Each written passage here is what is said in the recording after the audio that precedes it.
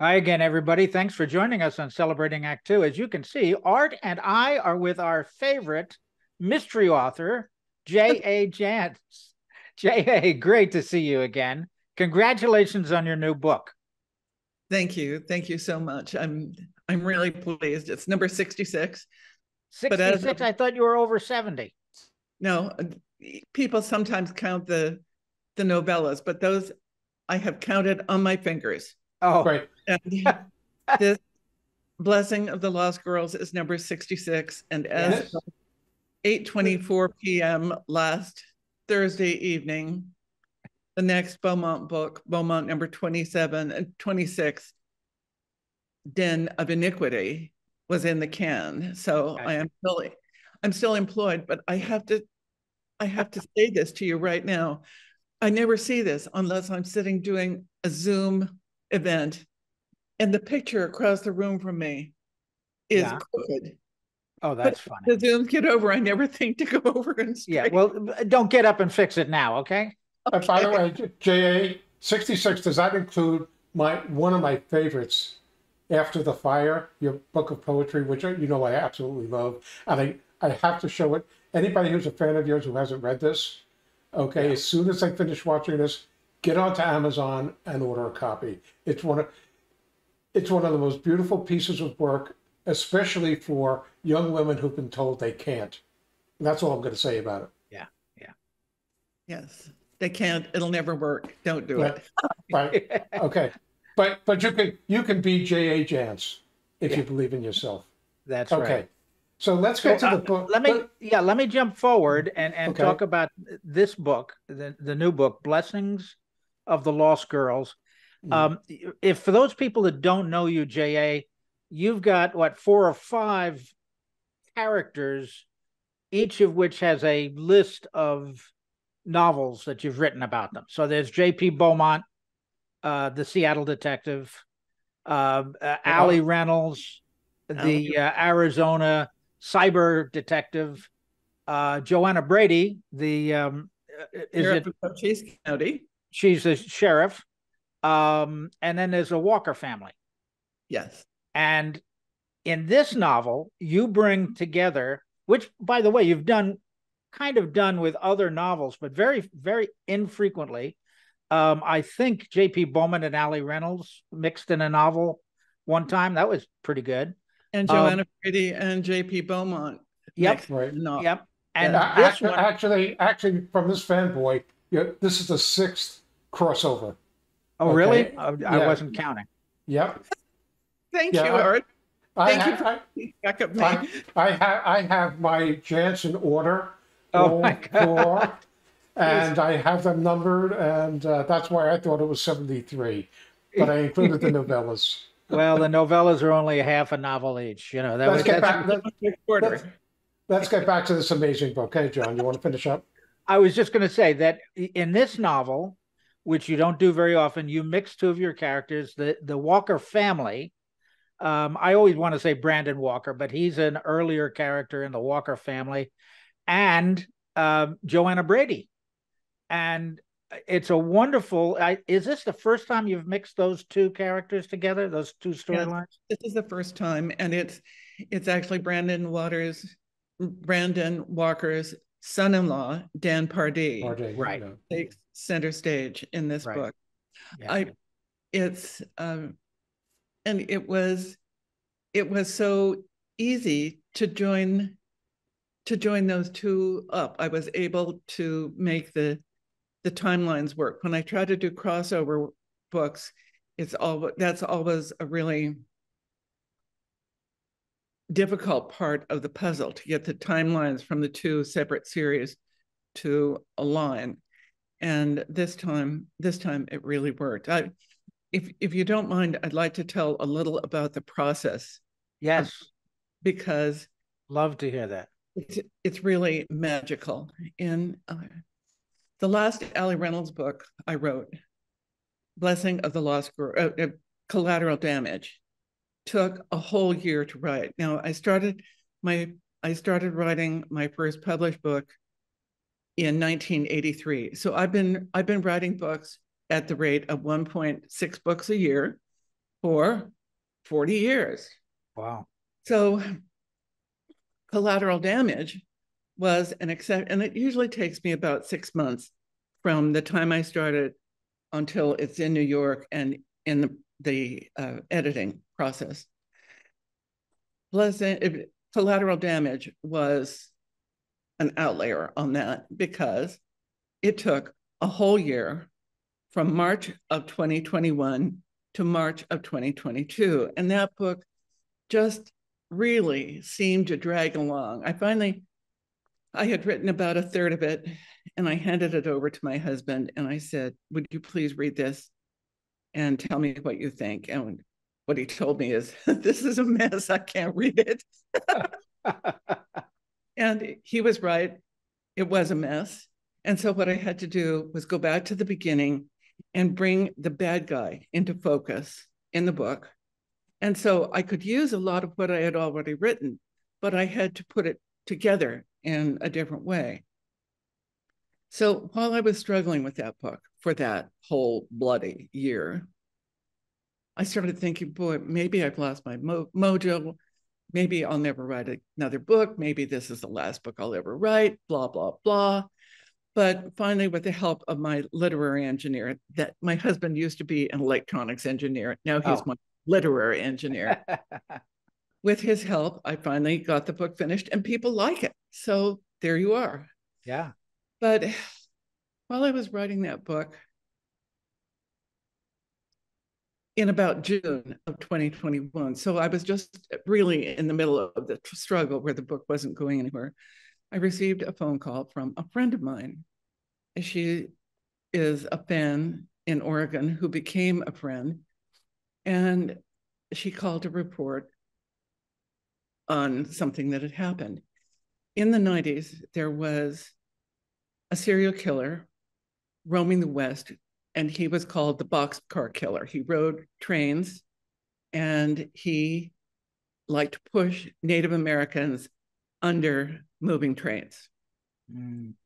So at some point in the 90s, and by the way, he's in prison on 5 life without parole convictions.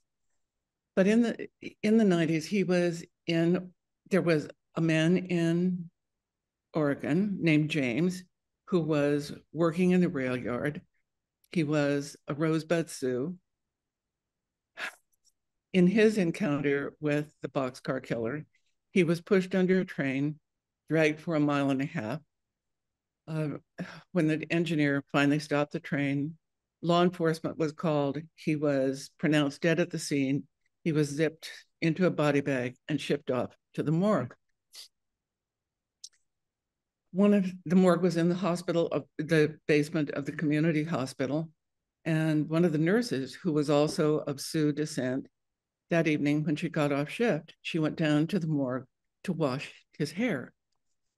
When she unzipped the body bag, his arm came out because he wasn't dead. So he went from the morgue to the operating room for the first of countless surgeries it took to sort of duct tape him back together. And he ended up losing his right hand, so he had to learn to use his left hand. He had to learn to speak again. He had to learn to read again. And while he was undergoing all those hospital stays, my friend Loretta, who volunteered in the hospital where he was being treated, read books to him before he learned to read again. And because her 2 kids are half Indigenous, she loves the Walker books. And so she read the Walker books to him. So James recovered enough. He was a paraplegic, of course, but he recovered enough that he was able to live more or less independently. And he spent the last 20 years of his life working with disenfranchised urban Indian youth, trying to get them on the right path. Mm. Shortly before his death in 2021, he called my friend Loretta and he said, "Tell your friend Judy to write another Walker book. there aren't enough Indian heroes. Mm. And when you read Blessing of the Lost Girls and meet John Wheeler, yes, no, yes. James wanted more Indian heroes, and now, by God, he is one. But when it was time to write that book, when I was done with Collateral Damage, I knew it would be a Walker book. I knew it would be about murdered and missing Indigenous women, but I couldn't come up with a title. I spent 3 nights tossing and turning, trying to figure one out. I finally went to my literary engineer and said, I need a title for this book. It needs to sound like a Walker book, but it needs to have a little twist to it. He thought about it for all of 2 minutes. And then he said, how about Blessing of the Lost Girls? Well, I started writing that book the next morning, and I wrote that book beginning to end in 2 months flat. Wow. Wow. So that's kind of really amazing. My first couple of questions you just answered, okay? Because people, it's an amazing book. And when John and I finished reading the book, John said, well, what do you think? I said, there are so many great books. You're a New York Times bestselling author. I almost think this was the best one ever, although I know it's not because there are so many good ones. And he said, why? And so I'm going to pose this question to you. One of the things that's so special about this is one of the characters that we've been following in the Joanna Brady series is her daughter, Jennifer. And Jennifer this is like a coming of age of Jennifer. To me, yes, Dan Parday and Joanna Brady to a lesser extent in this particular, but it's Jennifer Brady who is she's taking criminal science. Yes. So she is part of an integral part of helping Dan Parday solve the mystery, which people can read about. And I just thought it was such a beautiful way to, is there going to be a Jennifer Brady series? How long am I going to keep writing? I don't know. But the thing is, when I started writing the Joanna Brady books years ago, in that first book, Desert Heat, Jenny was 9 years old. She had just had a little bit. It was the evening of her folks' 10th wedding anniversary. And Jennifer has just had a little teeny tiny bit of sex education at Bisbee's Greenway School. And she has counted on her fingers, whoops, not quite enough months between this anniversary and my birthday. And so in that first scene, she asks, with Joanna's mother present in the room, she asks, was I a preemie? Of course, she wasn't a preemie. The wedding was late. But to see her evolve over the years has been really interesting to me. And of course, we, the audience, actually attended that barrel race in New Mexico years earlier. Yes. That the first victim of the serial killer in Blessing is murdered. Yeah. So have a connection to that book, that character. Yeah. Okay, but without further discussing it, keep in mind when you read the book Barrel Racing, because there's going to be some real amazing surprises about barrel racing. Really? Her? And so it's just the way you weave that. It's pure JA Jance. I'll just leave it at that. But JA, as much as I really, and along with Art, really enjoyed the fact that Jennifer goes from being the child of a main character, Joanna the sheriff, to now she's in college and studying, guess what? Criminal science. She started doing that at the end of the last Joanna Brady book. She switched her major. Yep. And now she gets involved in a mystery.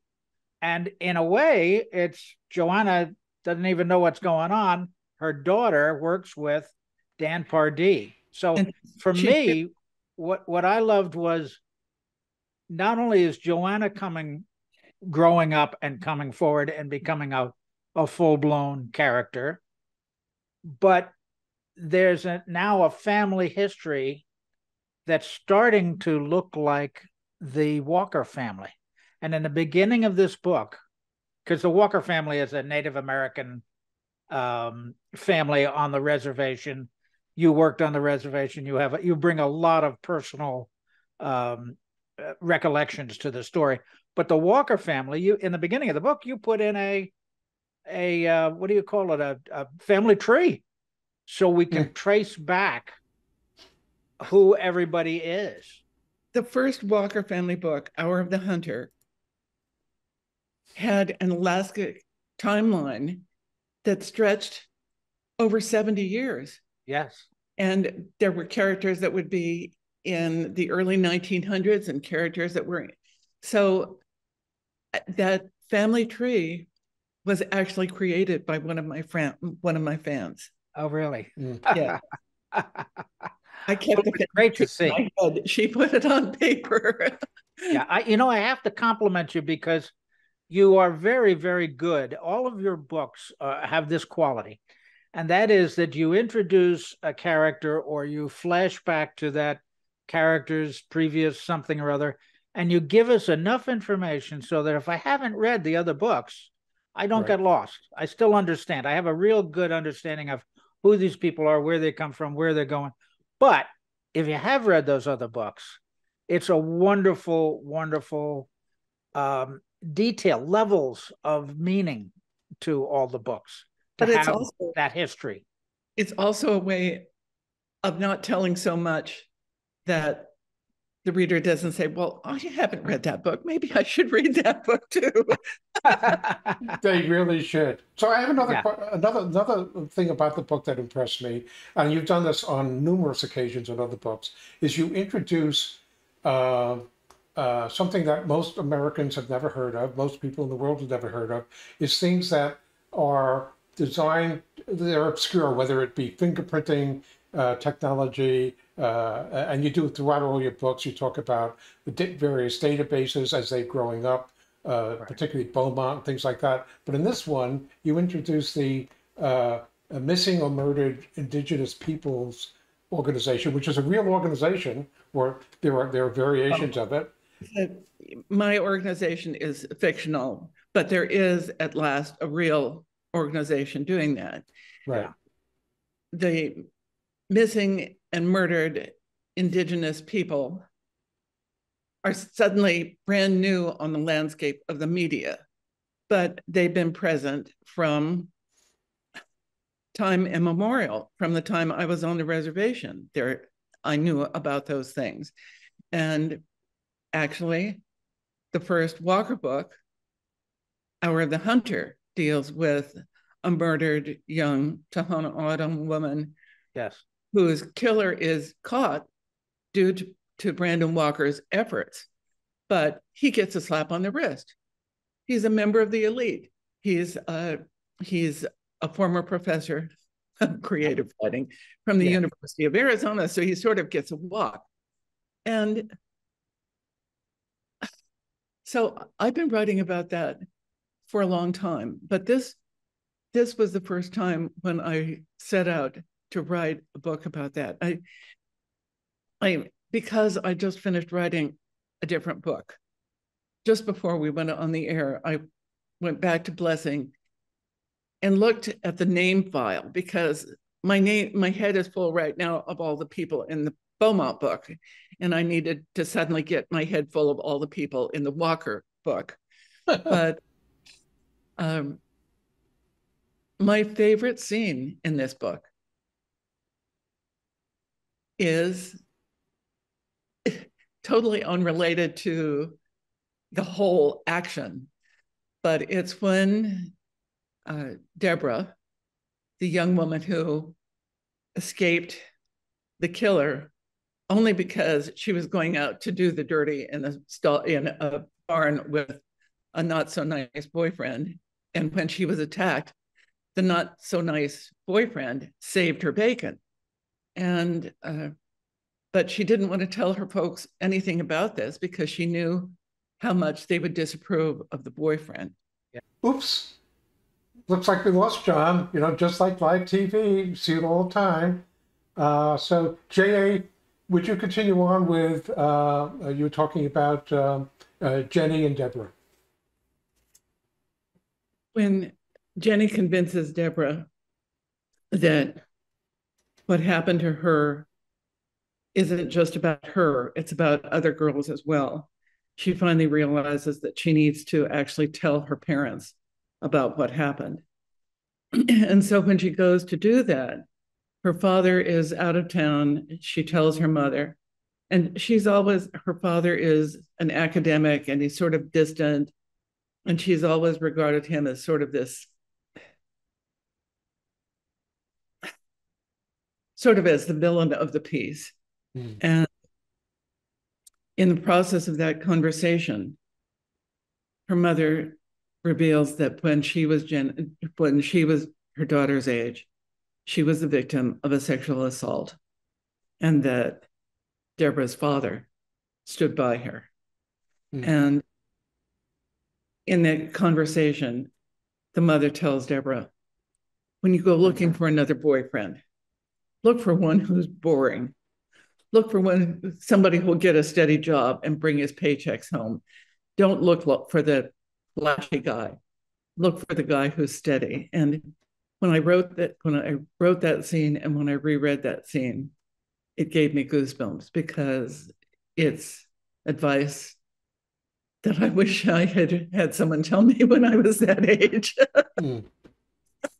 But you are in fact, Sheriff, your life story and the way it interweaves with all of the books, perhaps Ali Reynolds, but I think Joanna Brady, especially with the Bisbee connection where you grew up, and you are constantly bringing in things that empower particularly women, but anybody who feels as if they've been tossed aside or taken advantage of, because you have been, and you've overcome it. And that's why, and I'm going to plug it again if I can, why one of my favorite pieces of yours is this beautiful book, because it was written mostly when you were in the outs.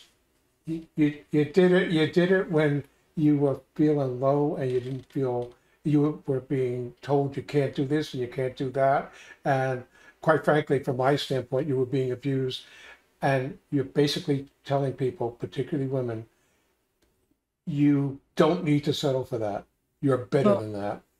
After the Fire is the story of my journey with my first husband, who died of chronic alcoholism at age 42. So he missed half his life because I gave him a choice between me or booze, and he chose booze. But there was one Sunday in Phoenix when I came home from church, when he had covered the doorknobs of the house with olive oil because someone had told him that would drive the evil spirits out of the house. And so I told him to go take a nap. And he did. I found him later asleep on the bed with an open Playboy magazine in front of him. I went out to the backyard. I went through the house and I searched out all his hidden bottles of booze. And then I went into the backyard, and one at a time, I threw them against the wall of the house, spilling booze and shattered glass all over the yard. And then I went in and wrote this. The bottle shattered as it hit the wall. I stood up with arm upraised and knew that I had smashed it. It could as easily have been his head. The anger raged around me like a roaring flood. I wanted victims, and it wasn't hard to flush them from their hidden layers. I broke the bottles one by one with cool deliberation. By the very act of breaking them, I certified their victory. I took him to the doctor then, not because he needed it. I did. I really did. I got him to get dressed. I got him to take a shower. He showered, dressed, and I checked him into a hospital because it was dangerous for him to be in the house when I was that crazy. Well, Those books really were written when I was in the trenches. And I think that's what makes them so immediate when people read them. right. And for somebody like myself who never experienced these kinds of things, and our family hasn't, I know many have, and I'm not a poem kind of guy, but this book has, which is why almost in every conversation we have, I bring it up to you of how important it is because it's so beautifully written. So what I'd like to do now is we're here to talk about your current stuff. Blessings of the Lost Girls is available in September. You can order from Amazon now. I've seen it online. And it's a wonderful read. As I said, if it wasn't for the fact that you have so many good books, it's because of the coming of age of Jennifer Brady that and the way you handled that it become one of my favorite. And I do urge everybody again, down below in the description will be a link to jajance.com. Read the About Me, read the blog. You're just going to have lots of fun. And the last word is yours. What would you like to say to our audience? Well, my publisher is setting up an actual tour this year. It's not all the pieces are in place yet. As soon as they are, the schedule will be posted on the blog. And I really love going on tour. I really love interacting with real live people in an audience. So I'm excited about that. That's and wonderful. I actually think that Blessing is going to bring me a whole new generation of readers because I think it's a powerful book. I agree. And anyway, for John, who's not here, you know that we are your two biggest fanboys. Thank you. And we look forward to talking to you about your next book. And in between, if you just want to call and chat, we could do that with the cameras on or without, because we always love speaking with you. So thank you for taking the time and sharing your thoughts with us. And we look forward to seeing you again soon. Thank you. Thank you very much. For more on Celebrating Act Two, visit our webpage, follow us on Facebook, subscribe to us on YouTube, and tell your friends. Celebrating Act Two is the user manual for the second half of your life.